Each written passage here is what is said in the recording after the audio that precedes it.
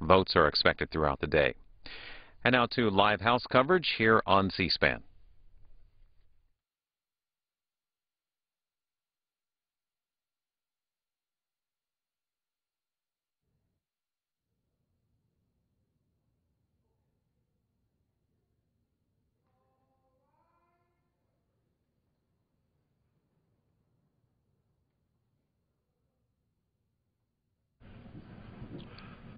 The House will be in order.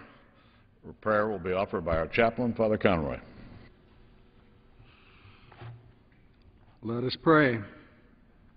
Loving and gracious God, we give you thanks for giving us another day.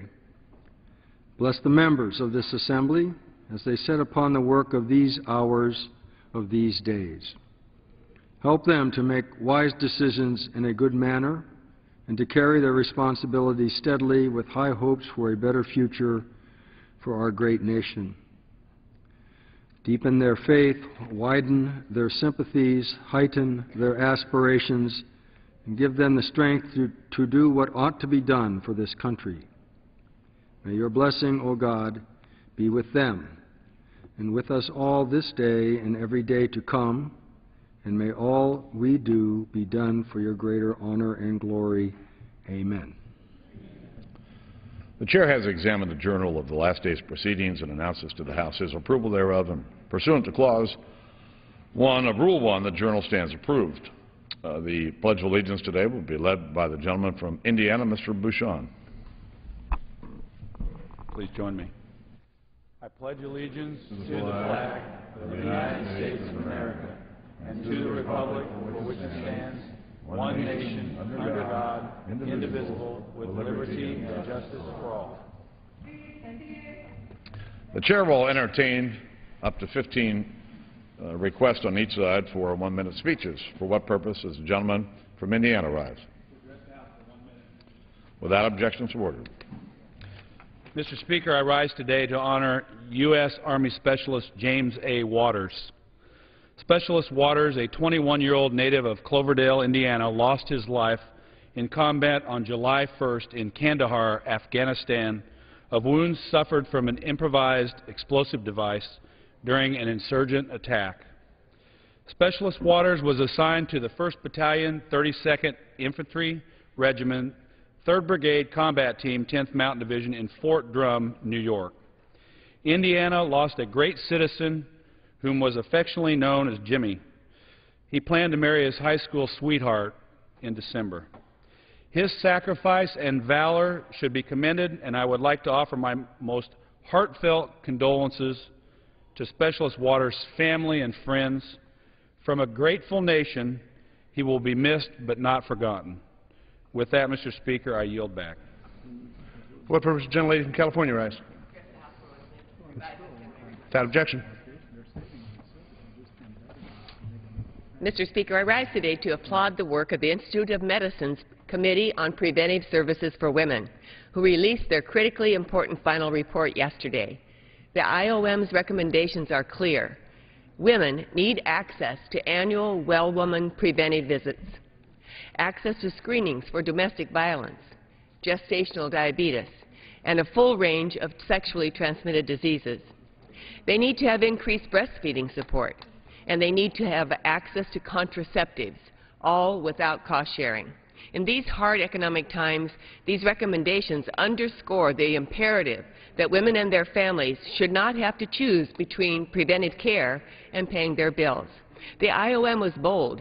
It broke through the extreme politics surrounding women's health and instead relies on rigorous science to make its determinations. We must follow the IOM's lead and ensure all women have access to these services no matter where they get their health care or how much they earn. I yield back the balance of my time. Utah rise. To address the House for 1 minute, revise and extend my Without objection. Gang of six? A gang of six? How about that gang of 234 people yesterday, Republicans and Democrats, who passed a plan that doesn't raise taxes and averts the crisis? I yield back. For what purpose does the gentleman from Rhode Island rise? Without objection. Mr. Speaker, I rise today in recognition of the extraordinary work of the Rhode Island Council of Community Mental Health Organizations. Representatives from the Rhode Island Council of Community Mental Health Organizations are on Capitol Hill this week advocating for the millions of Americans who suffer from mental illness. The Council's work is vital because, according to the National Institute of Mental Health, an estimated 26% of American adults will suffer from a diagnosable mental disorder in a given year, and approximately 6% of Americans will suffer from a serious form of mental illness. Since 1979, the Council has led critical efforts to raise awareness about mental health and emphasize the importance of mental health care funding. The Council's efforts to integrate behavioral health with primary care has saved lives, cut costs in our state, setting an example for the nation. The Rhode Island Council of Community Mental Health Organizations is a true leader in the field of mental health. I believe we must make mental health care and full implementation of mental health parity a major priority as we continue to protect health care as a right for all. I commend the Rhode Island Council of Community Mental Health Organizations on their work to improve and promote mental health care. I yield back the balance of my time. What purpose, the gentleman from Colorado rise? Without objection. Thank you, Mr. Speaker. Today I rise before you to recognize the hard work and dedication of Archbishop Charles Chaput, who has served the Colorado Catholic community for over a decade. It was announced this week that he has been reassigned to lead the Archdiocese of Philadelphia. While I am saddened that Archbishop Chaput will be leaving our great state, he leaves behind a legacy of defending the innocent and helping the weak that we can all celebrate with pride. He first came to Colorado in 1977 to be pastor of Holy Cross Parish in Thornton. After many years of ministry and having held various important positions in the church, in 1997 Pope John Paul II appointed and installed him Archbishop of Denver. He has fought against anti-Semitism and other forms of intolerance, working tirelessly to advance religious freedom around the globe. His outreach to the Hispanic community is second to none. I first met him at the Colorado State Legislature, where I learned him, came to know him as a man of high integrity and deep faith. I admire the Archbishop's dedication to all people of faith. I'd like to offer him my most sincere thanks for all of his work in Colorado and wish him the best of luck in all of his future endeavors. I yield back. For what purpose, the gentleman from Pennsylvania rise? Without objection. Mr. Speaker, Republicans want deep spending cuts with no new revenues as the price of raising the debt limit. Some Republicans have downplayed the impact that defaulting on the national debt would have on our economy and our people. And most Republicans have downplayed the impact on average Americans of the budget cuts they're calling for. This doesn't come as a surprise, but what is surprising is how out of touch they are with mainstream Americans. Most Americans say their biggest concern isn't government spending, it's jobs. But rather than pursue a real job creation agenda, House Republicans have passed legislation that would actually slow the economy and kill American jobs. Their demand for even bigger spending cuts in exchange for raising the debt ceiling is the latest and greatest effort yet to kill middle-class American jobs. They see either we cut government spending deeper or they're going to force us into default, which every economist agrees causes a deeper recession and throws hundreds of thousands of middle-class Americans out of work. Mr. Speaker, it's time for House Republicans to get a grip and offer an agenda that actually creates jobs. What purpose, the gentleman from Mississippi rise? Without objection. Mr. Speaker, 42 years ago today, Neil Armstrong took one small step on the lunar surface. It was the culmination of a national initiative to put men on the moon. But although our mission was achieved, it didn't end our yearning to explore. In many ways, it only deepened, and I believe it still exists today. Tomorrow, STS-135 Atlantis is scheduled to land in Florida, and with the completion of the mission, the shuttle program will have come to an end. We now face the uncertainty of where our next steps in space will be. America's legacy as the unrivaled world leader in space exploration enters into a new and uncertain era. As chairman of the Space and Aeronautics Subcommittee, partnered with Chairman Ralph Hall, I will work within Congress, with NASA, and with private entities to ensure America's space exploration legacy is maintained and that last year's NASA reauthorization bill is implemented. We must continue developing the Space Launch System and multi-purpose crew vehicle in order to achieve assured access for American crews to the International Space Station. Even in challenging economic times, I urge my colleagues to prioritize human spaceflight, for it is in times like this that inspiration is needed more than ever. I yield For the purpose, the gentleman from Tennessee rise. Without objection. Thank you, Mr. Speaker.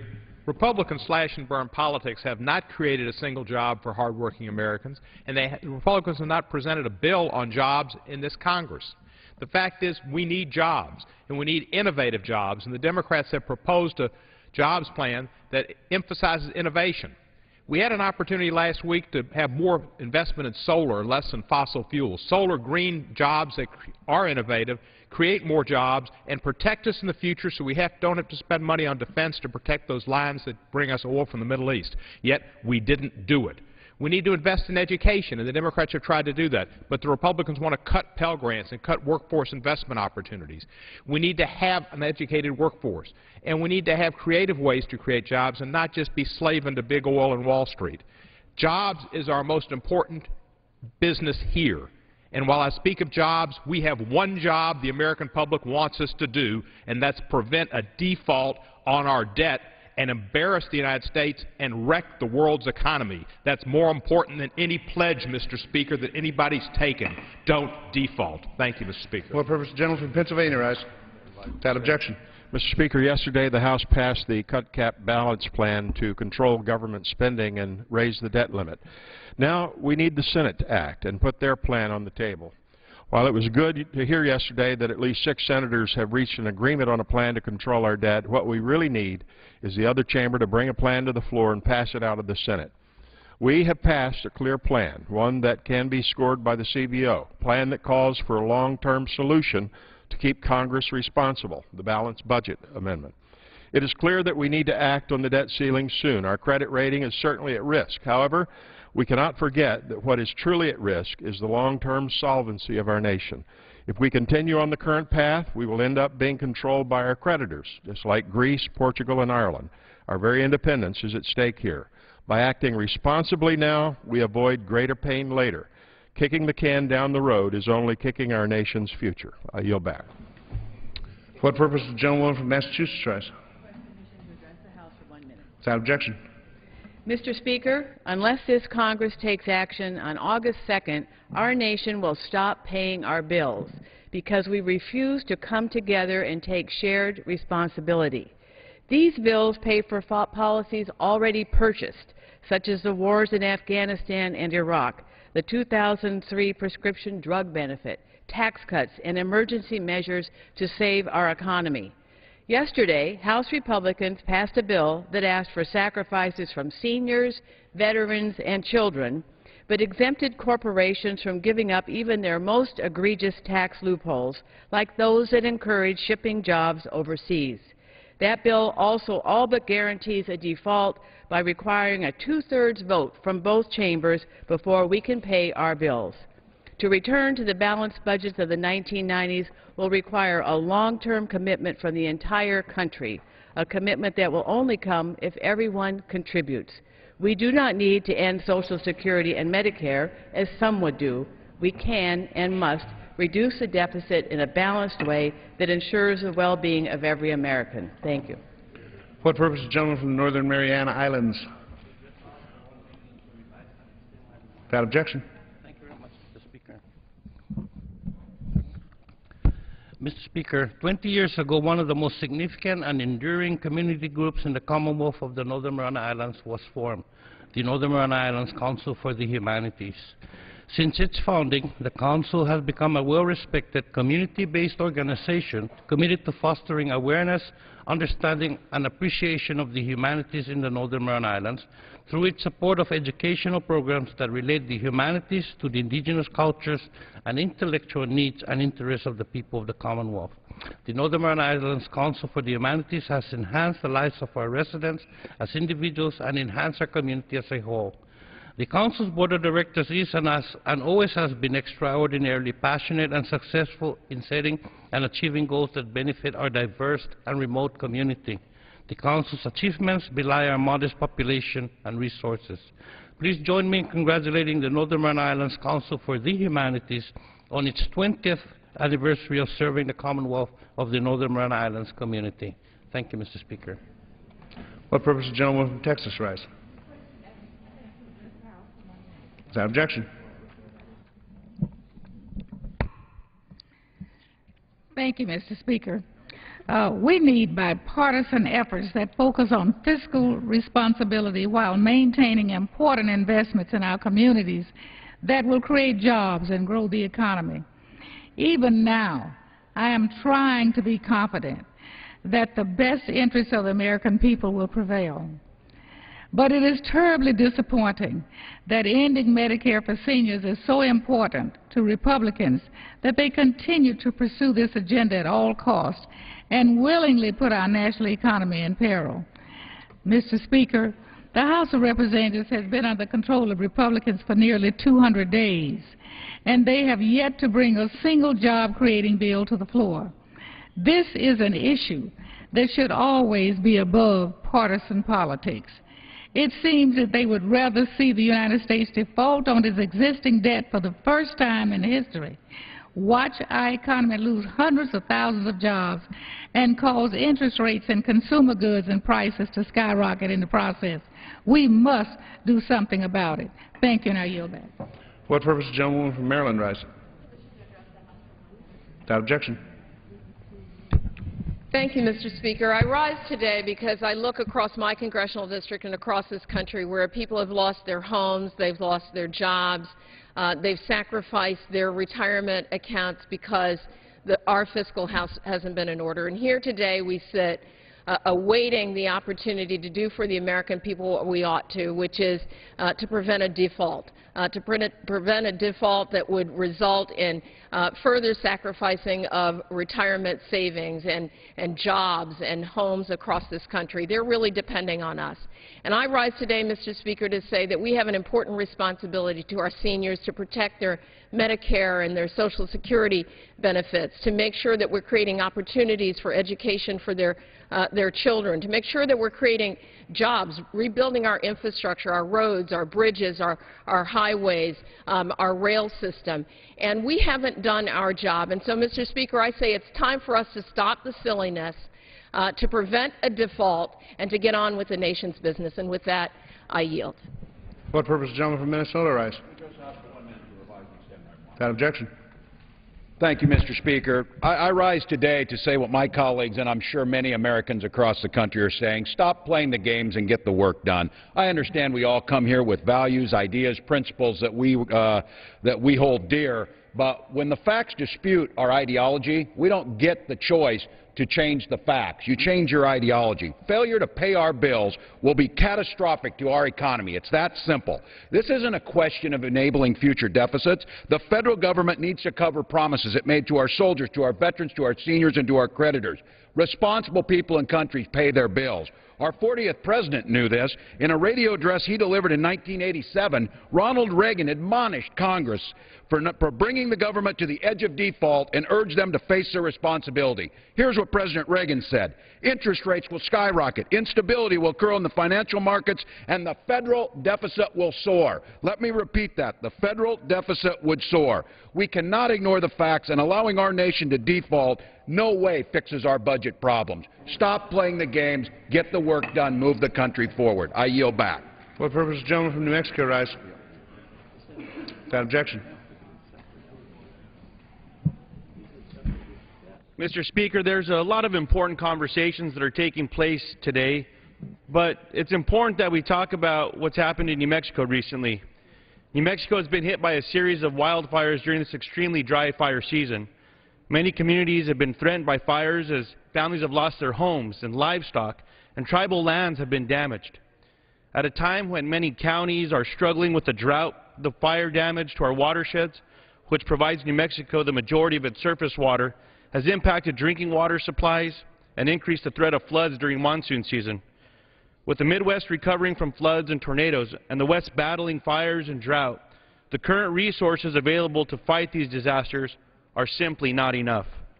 Funds for the Natural Resource Conservation Services Emergency Watershed Protection Program, which assists with the protection of watersheds that have been impacted by natural disasters, have almost been depleted as a result of the disasters around the country.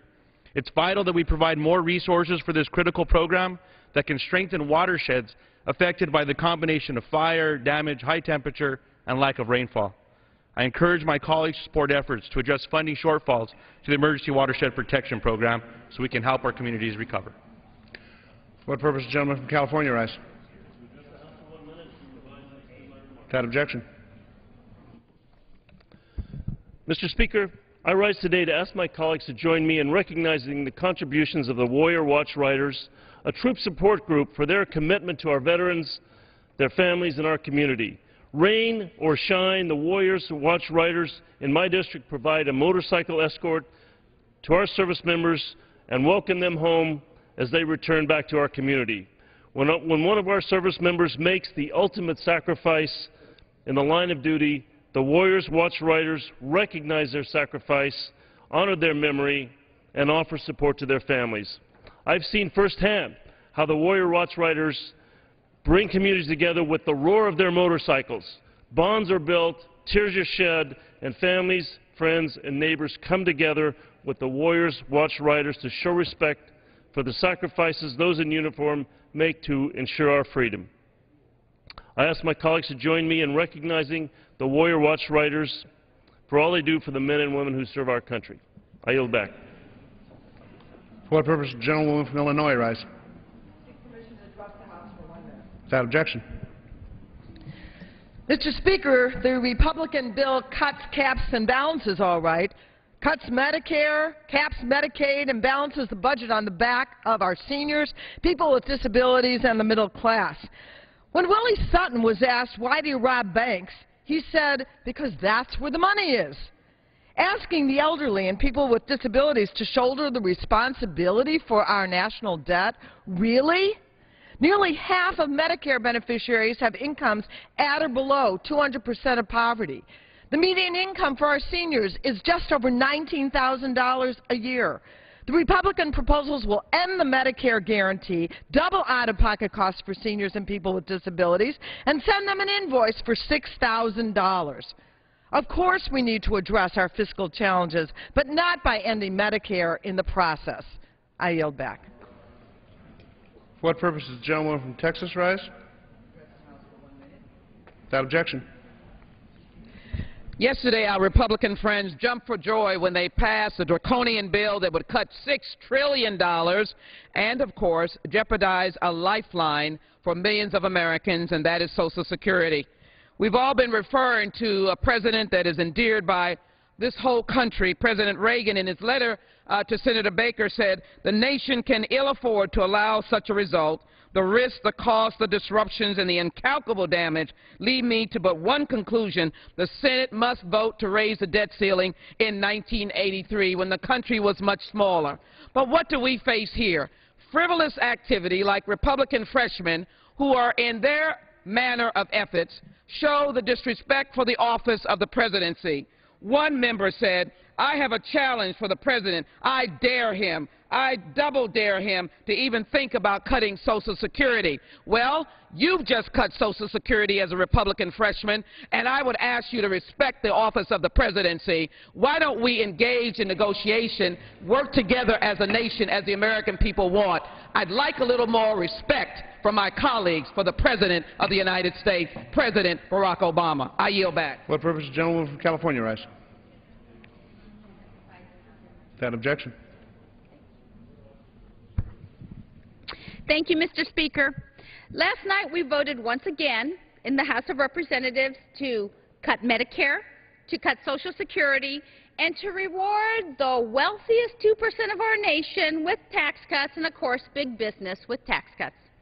The Republican majority wasted a crucial day of debate instead of protecting and working on the financial security for our nation.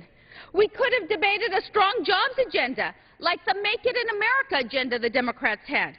We could have discussed how we can strengthen partnerships with businesses to retain America's workers for the jobs that are actually needed here. But what did they do? As one former Republican budget advisor called it, they debated something that was, and I quote, a misleading political cheap shot.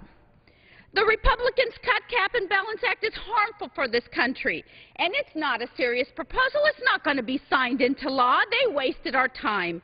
So I am glad that that bill is dead on arrival in the Senate, but I really wish they would get down to working for America. And I yield back, Mr. Speaker. For what purpose does the gentleman from Florida seek recognition? Thank you, Mr. Speaker. By direction of the Committee on Rules, I call up House Resolution 357 and ask for immediate consideration. Clerk will report the resolution. House Calendar Number 54, House Resolution 357, resolved that upon the adoption of this resolution, it shall be in order to consider in the House the bill H.R. 2553 to amend the Internal Revenue Code of 1986 to extend the funding and expenditure authority of the Airport and Airway Trust Fund, to amend Title 49 United States Code to extend the Airport Improvement Program and for other purposes. All points of order against consideration of the bill are waived. The bill shall be considered as read. All points of order against provisions in the bill are waived. The previous question shall be considered as ordered on the bill to final passage without intervening motion except one. 1 hour of debate equally divided and controlled by the Chair and Ranking Minority Member of the Committee on Transportation and Infrastructure, and 2, 1 motion to recommit. Gentleman from Florida is recognized for 1 hour. Mr. Speaker, for the purpose of debate only, I yield the customary 30 minutes to my good friend, Mr. Hastings from Florida, pending which I yield myself such time as I may consume. Gentleman is recognized. During consideration of this resolution, all time yielded is for purpose of debate only. Mr. Speaker, I ask unanimous consent that all members have 5 legislative days to revise or extend their remarks. Without objection. Mr. Speaker, I rise today to support this rule and the underlying bill. House Resolution 357 provides for a closed rule for consideration of H.R. 2553, Airport and Airway Extension Act of 2011, Part 4. So far, in the 112th Congress, 3 short-term extensions have been signed into law to allow for the continued Aviation Trust Fund revenue collections and aviation program authority necessary to operate America's airports. The latest short-term extension expires this Friday, the 22nd. H.R. 2553 would extend the program for a little less than 2 months to September 16th. The bill maintains current funding levels for FFA, its employees, and the airports around the country. The bill also includes 2 simple Essential Air Service, EAS, reform provisions, one of which has already passed the Senate by unanimous consent. Both the House and Senate have passed separate versions of multi-year reauthorization bills, so this short-term extension will hopefully give the House and Senate the time needed to work out the differences between the 2 bills so that we can stop just kicking the can down the road. And to say that, that's exactly what we're doing. For starters, 21 extensions of the FAA program since the last reauthorization. We've been at this exact juncture 20 other times. Last reauthorization, shepherded by Chairman Mica, was over 7.5 years ago. That's a long time. Since September 30th, 2007, the FAA has been operating on a series of short-term stopgap extensions. Quite simply, it's just time to stop doing this. It's too much. Safety of our airline passengers, and we ought to take that into consideration and pass a necessary and meaningful long-term FAA reauthorization.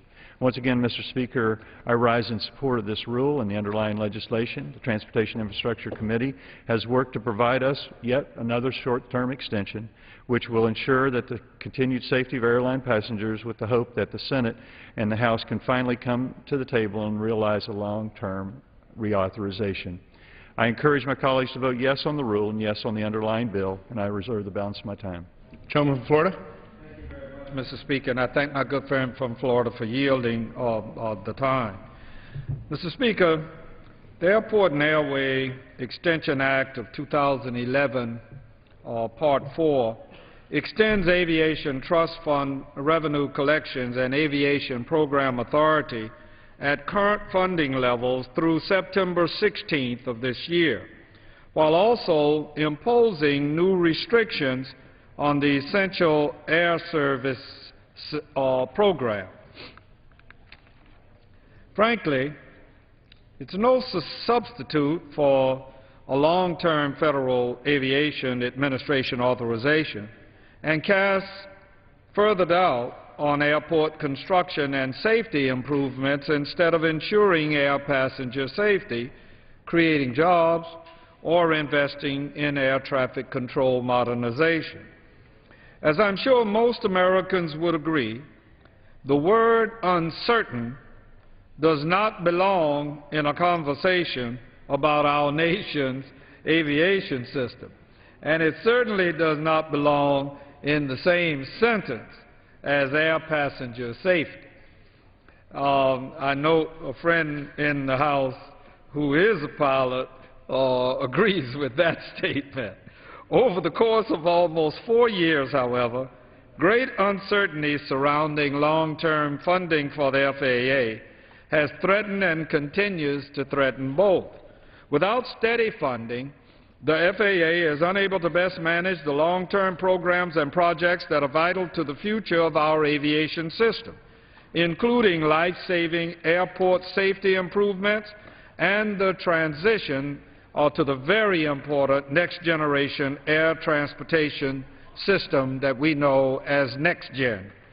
Make no mistake, the United States has the safest, most efficient aviation system in the world.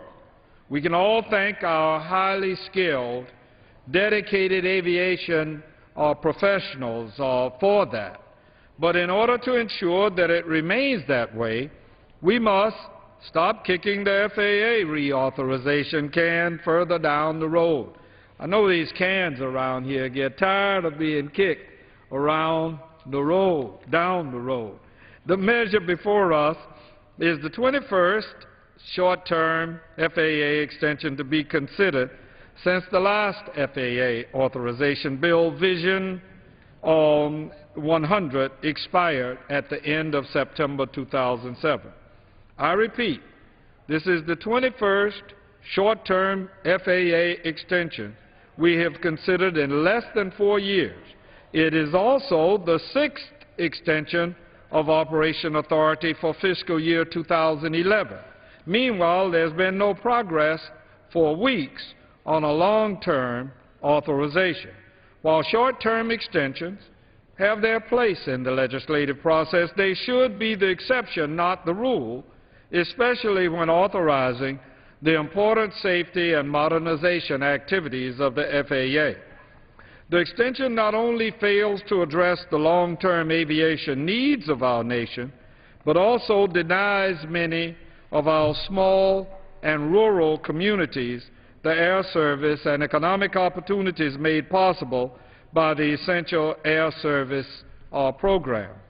By including these policy riders, House Republicans risk a shutdown of our aviation system. And Senator Rockefeller, after our Rules Committee meeting last night, made that very clear in a letter from him to Chairman Mica. Instead of appointing conferees, as the Senate did 100 days ago, House Republicans seem to be pointing fingers and effectively forcing a vote on the future of the ESA program ahead of conference legislation. While House Republicans continue to play the blame game with the Senate, American businesses and workers are losing out on much-needed economic opportunities. Aviation, as we all know, is an economic engine for the United States, contributing $1.3 trillion to our economy, accounting for more than 11.5 million jobs and $396 billion in earnings, and contributing 5.6% to our nation's gross domestic product. Without full-year funding for the FAA, local officials are unable to move forward with project proposals. Because of this, the FAA is an estimated $800 million to $1 billion behind in obligating funding, which translates to tens of thousands of jobs. Furthermore, if the FAA is unable to utilize these funds before the end of the fiscal year, they risk being reprogrammed or rescinded. This, in my view, is irresponsible, dangerous, and unacceptable. The FAA will have to do more with less, which reduces its ability to help airports finance safety improvements such as special runway overshoot areas, runway resurfacing, proper signage and lighting, and equipment to prevent snow and ice buildup on runways. These measures not only save lives, but increase efficiency at a time when air traffic is projected to continue growing significantly. According to the FAA, the number of passengers on U.S. airlines is forecasted to increase by about 75% within the next 20 years, and to reach 1 billion passengers annually within the next decade. We must invest more in our aviation system, not less. Long-term FAA authorization should be an immediate priority.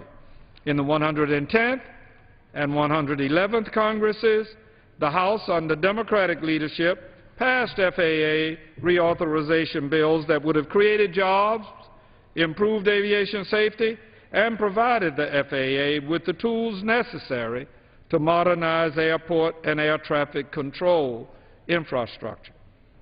My friends on the other side should do the responsible thing and appoint conferees so that the House and Senate can work out their differences and finalize a long-term FAA reauthorization bill.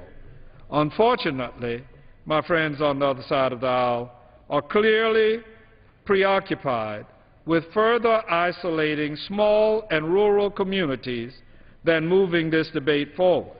In fact, the House Transportation and Infrastructure Committee has held no hearings specifically on the EAS program this year, nor did they hold markup on the measure before us. The Senate is not going to pass this, and I won't place the letter in to the record, but Senator Rockefeller makes it very clear, as the chair of the relevant committee in the Senate, that this is not going to pass in its form with the policy riders attached. Yet, without the ability to offer amendments on the floor, as I requested in the Rules Committee last night, to consider a clean extension, one free of the policy riders that will hurt our small and rural communities, we face a shutdown. I believe my good friend from Florida, Mr. Webster, said on Friday this short-term extension would expire, and then our aviation system stands to shut down. That would be most unfortunate. Mr. Speaker, I reserve the balance of my time. Gentleman from Florida. Mr. Speaker, I yield 5 minutes to the gentleman from Wisconsin, Mr. Petrak. Gentleman from Wisconsin is recognized for 5 minutes. Thank my colleague for yielding, and I'd like to thank my colleagues on the Rules Committee for so expeditiously bringing up this rule for consideration this afternoon of I think it's second 24th extension of the a temporary extension of the reauthorization of the FAA legislation. You know, this reauthorization has been held hostage for several years, and it is not cost-free. It's interfering with the efficiency of operations, the ability to plan and to expend funds on needed airport improvements all across the country.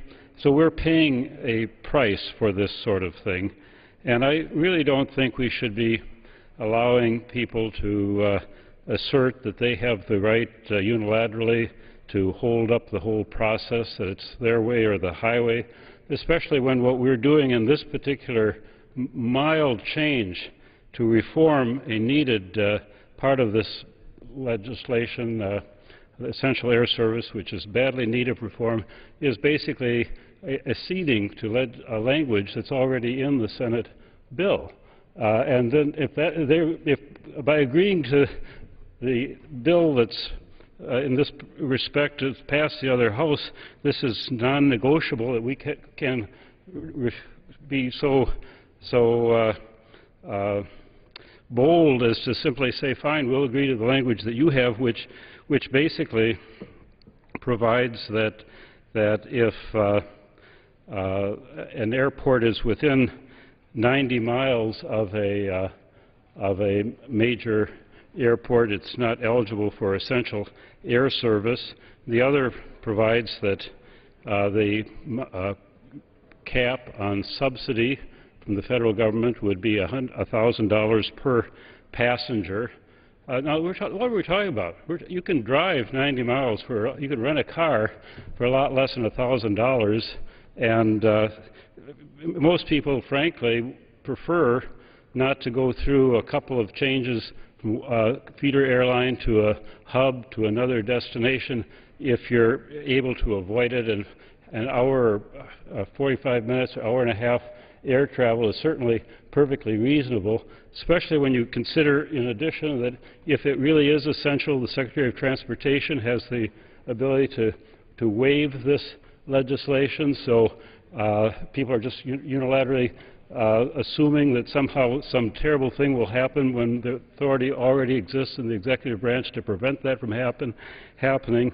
So to further hold the whole system hostage over a small effort to reform what really has been, I think, over a period of years, an accumulation of earmarks.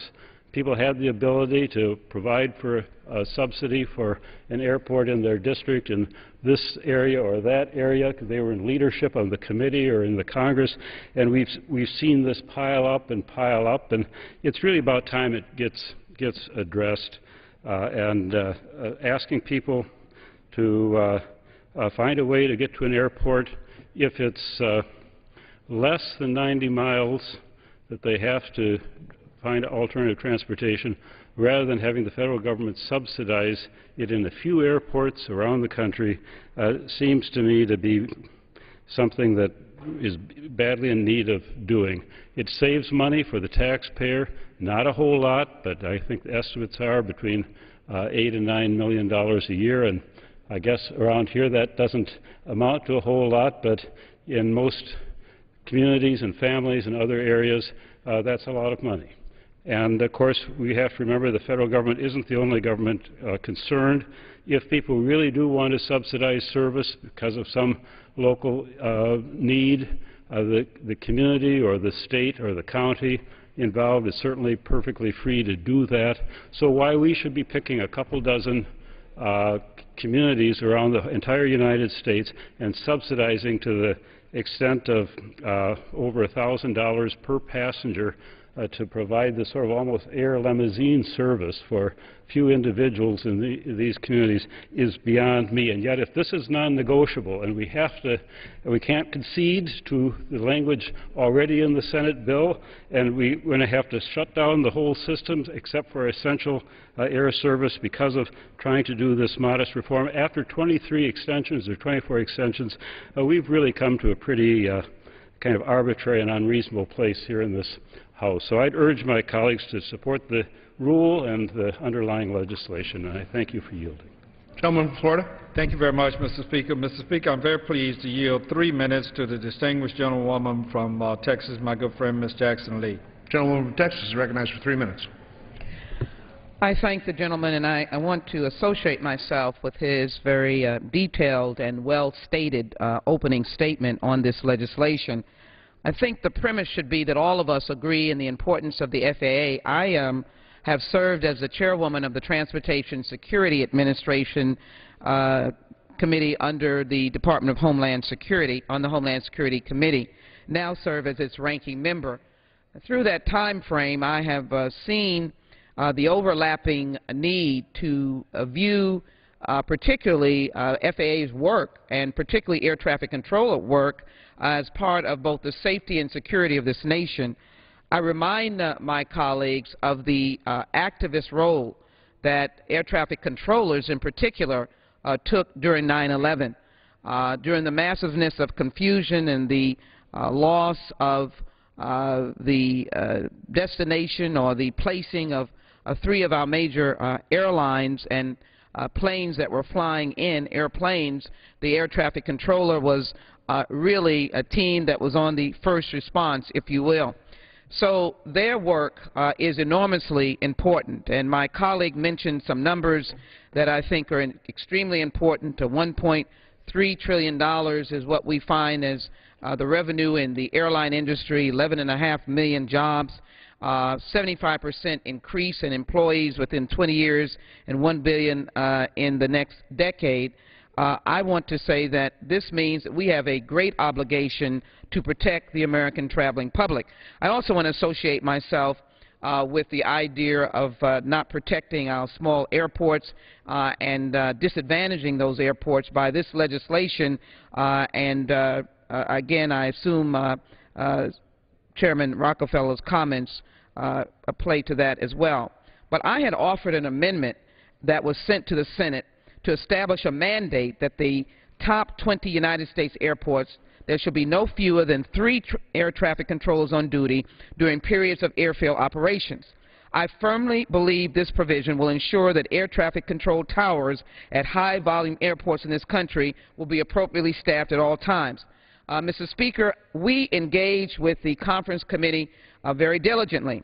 We have all heard the recent stories of air traffic controllers falling asleep or being locked out of the control tower, or for whatever reason not being able to be on the job on duty at critical times. Now, I know that air traffic controllers reflect the diversity of America and the various ills and concerns. We also know they have long, concentrated hours, and it's a difficult job. Just recently, there was a question of whether or not an air traffic controller was inebriated on the job, whether he drank on the job, or he came to the job, he or she with this condition. But if that was the case and there was one air traffic controller there, there's 0. If that was the case and there were 2, then there was 1. Can I get an additional? I yield the gentlelady an additional minute. I thank the gentleman. I submit that by simply having a codified policy that at the busiest and most critical airports we mandate there be personnel redundancy in control towers, we can make the aviation system much safer and much more secure. The American passenger has value. Those dear souls who lost their lives on 9/11 when we were not exposed to this concept of terrorism had value. The American passenger is entitled to safety and security. Think about the people on planes flying across our country. They are our grandmothers, husbands, wives, babies, family members, business persons, associates, colleagues. They're American passengers and their lives have value. To ensure their safety and security, I believe we need more than what is presently moving in this bill that has not come to the floor, and I believe we should move on with the conferees to be appointed because, as I said, I sent my language to the initial negotiations. We need to move on so there's an opportunity for us to work this idea. But this is more than a study. We don't need another study. We have already seen the mishaps. 9/11 discovered the value and importance of these particular workers, and we now have discovered the problem. I ask my colleagues to raise the question and to question this rule and this bill or this extension because we are putting our American passengers in jeopardy. With that, I yield back. Gentleman from Florida. Reserve my time. Gentleman reserves his time. Gentleman from Florida. Mr. Speaker, I'm very pleased at this time to yield to my very good friend from New Jersey 4 minutes to Mr. Andrews. Gentleman from New Jersey is recognized for 4 minutes. Without objection. I thank my friend for yielding. As we meet this afternoon to consider this very necessary legislation, too many Americans are looking at yet another Friday without a paycheck. Too many Americans are leery when they hear the phone ring for the fear it's another dunning phone call from a creditor they can't pay. Too many Americans are stuck for yet another week in a part-time job that doesn't come anywhere close to paying their family's bills. The country has a jobs crisis. We have the same number of private sector jobs in America that we had in 2001 today, and we have 14% more people looking for work. We have a jobs crisis. This is the 196th day of the majority that now runs the House of Representatives. And on not one of those days has the majority taken advantage of the opportunity to come to the floor work together on legislation that would address this jobs crisis here in our country. I believe that resolving this crisis requires us to work together in three areas. First, we have to get our fiscal house in order as a government. We can no longer borrow 40 cents of every dollar that we spend, and we certainly cannot let this country fail to meet its obligation to pay its bills, a deadline that is on August 2nd. Failure to do that would mean more than simply failing our country's national obligations. It would mean higher mortgage rates. It would mean higher car loan rates, higher small business rates, and if we miss the deadline, it would mean not enough money to pay Social Security checks or our troops or our creditors. We cannot let that happen. Just across this Capitol, there are signs of hope where members of the other body from both political parties have begun to have a serious proposal put on the table that would significantly address our budget problem by reducing entitlement spending, which we must do, by reducing spending on regular government programs, which we must do, by reducing spending on defense in areas that would not weaken our country, which we must do, and yes, by requiring the very wealthiest and most successful of Americans to pay a bit more towards solving this problem. That is a fair and balanced way to approach this problem. I'm heartened by the fact that across the Capitol, both Republicans and Democrats are beginning to make that effort. We should make the same effort here, something we could agree to. Second, we've got to stimulate demand for businesses in this country. I think the main reason why so many employers are not hiring is they legitimately fear there won't be enough customers to buy their appliances or their antibiotics or their software, that there isn't enough demand in our economy. One of the reasons we don't have that demand is we send $1 billion a day to Middle Eastern countries who sell us oil. Why don't we keep that $1 billion here in the United States of America and put it to work, putting Americans to work, whether it's building windmill farms off the coast or solar farms throughout our rural areas or exploring regular conventional sources of energy in a safe and environmentally conscious way. Let's do that. Why aren't we investing to give ourselves a continued lead in the biotechnology industry? As scientists are figuring out ways to grow new tissue that heals hearts and livers and kidneys, why aren't we working to retain our leadership position in the world? I would ask for another minute. I yield the gentleman an additional. I thank my friend. In order to create jobs here in our country. So these are ways that we could and should work together. Why aren't we doing far more than we're doing this afternoon on this airport bill? You know, airport investment puts Americans to work, and good air travel makes growth possible. But look at what we're doing.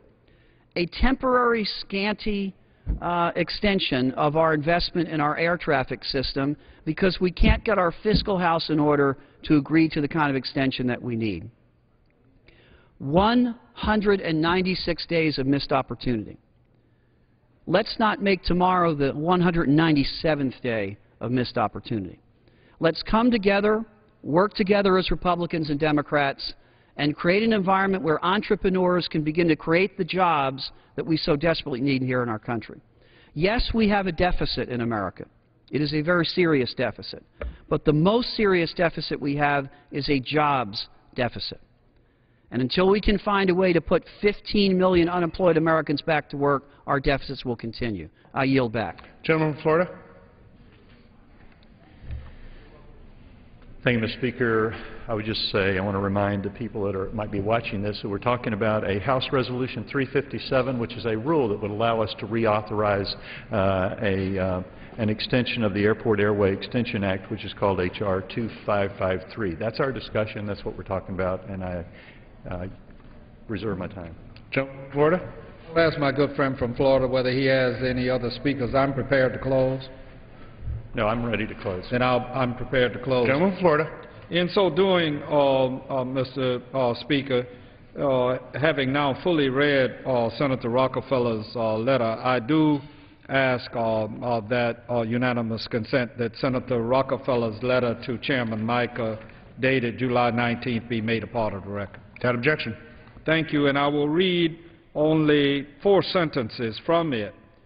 He says to Chairman Mica, I strongly urge you to reconsider your position and send over a clean FAA extension and appoint conferees for the FAA reauthorization bill as the Senate did on April 7, 2011, to move this important legislation forward. Further efforts to add policy components to FAA extensions that have been negotiated with the Senate will likely shut the FAA down. As Transportation Secretary LaHood and FAA Administrator Babbitt have said, the United States faces a pivotal time in aviation history. In order to ensure the safety of the flying public and bring our air transportation system into the 21st century, the FAA needs a long-term reauthorization bill. While H.R. 2553 buys us a little more time, we cannot afford to continue ignoring the underlying problem. Mr. Speaker, I try very much to not be as parochial as I can be on many instances. But in West Palm Beach, we are building a new airport tower, and we need the next-gen facilities. At the Fort Lauderdale Airport, that is my hometown airport, we are expanding the runway. And it becomes increasingly difficult to complete the projects when money for doing so comes in increments rather than in a block that will allow that they go forward in a meaningful way. Toward that end, failure to enact a multi-year FAA reauthorization is just going to result in delays to much-needed infrastructure improvements, including, as I have mentioned, the ground-based and next-gen technologies, and ultimately cost our nation more in the long run with regard to passenger safety, jobs, and the environment. Enough is enough. We need a clean extension now in order to pass a long-term authorization as soon as possible. And I urge my colleagues to vote no on the rule and the underlying bill. Mr. Speaker, I'm very pleased to yield back the balance of my time. The gentleman yields back the balance of his time. Gentleman from Florida. Thank you, Mr. Speaker. I would like to address one thing about the change that's in this particular reauthorization, the Essential Air Service, which has basically become the government-funded corporate jet program, and we've tried to reduce that. I mean, so if you're a businessman, you live in a rural community, instead of being willing to drive an hour and a half to get on a plane at a hub, a medium or a large-size hub, you're willing to have the government fund your airplane for you. So it's basically a corporate member, somebody that has a business there. They get on a jet, and to the tune of up to $3,720, we subsidize that. The taxpayers of this country subsidize that. So it's like a subsidized corporate jet, and it's a sad thing. We want to reduce that. We'd like to do away with it. A lot of us would like to do away with it altogether, but it would reduce that down to $1,000 instead of having to drive maybe an hour and a half to an airport. It's a sad thing. However, another sad thing is we're here. I am sad about the fact that we're standing here on the floor once again to vote for another extension. I wish it had worked out. I wish we could get together, and I hope that happens in the next few weeks if we approve this. This extension is necessary to ensure continued safety on all who fly, be it for business or pleasure or any other reason in American skies. I ask my colleagues to join today and vote in favor of this rule and passage of the underlying bill. I yield back the balance of my time, and I move the previous question on the resolution. Gentleman yields back the balance of his time. All time for debate on the resolution has expired. The question is on ordering the previous question on the resolution. All those in favor say aye. All those opposed, no. Opinion of the Chair, the aye had it. Speaker. Gentleman from Florida. I'd like to request the yeas and nays. The yeas and nays are requested. Those favoring a vote by the yeas and nays will rise. Sufficient number having arisen, the yeas and nays are ordered. Members will record their votes by electronic device. Pursuant to Clause 9 of Rule 20, the Chair will reduce to 5 minutes the minimum time for any electronic vote on the question of adoption. This is a 15-minute vote.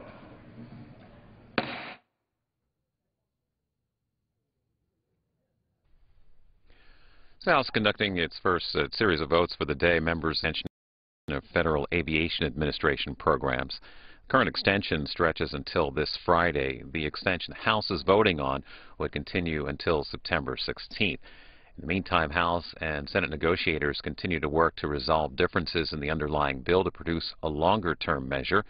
The Senate, in the meantime, is working on their own version of the bill. Again, this is a vote on the rule for debating the measure, calling for 1 hour equally divided. General debate expected to follow. Members hoping to wrap up work on this before it runs out on Friday. This is a 15-minute vote.